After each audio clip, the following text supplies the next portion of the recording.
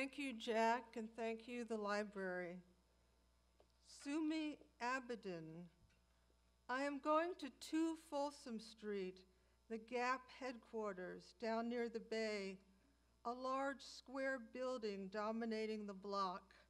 I hurry to get to the rally to ask the Gap to sign the fire and building safety agreement.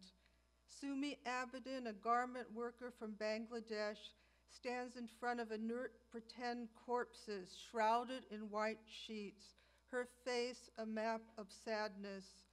She jumped from a factory building on fire so her parents could identify her dead body, so she would be more than ash or flame, charred bones and tissue, a face, a name, a daughter, arriving on the sidewalk, whole but deceased. Yet she opened her eyes to the sunlight, to the smoke, to the fire. She asks, I keep thinking, will there be more fires, more collapses, more ash and burns, more nightmares, more sorrow?